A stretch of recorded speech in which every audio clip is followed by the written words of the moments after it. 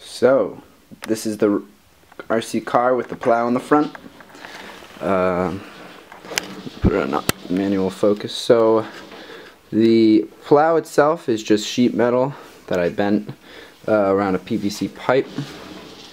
The servo is an old servo, actually from the steering of this servo, except there's a broken gear in it, but it still works fine. It's just has a little hop and a skip over that gear that broke off.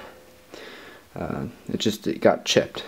So here's the receiver and speed controller, actually from the boat, the RC boat that I showed. Same with the battery and everything there. It's also controlled with this on a separate remote. See that? Just pops up. Let me focus. Just pops right up, goes back down. Very simple, just a hinge. And then I have two metal supports down there. If you can see that. That sort of help the plow from caving in.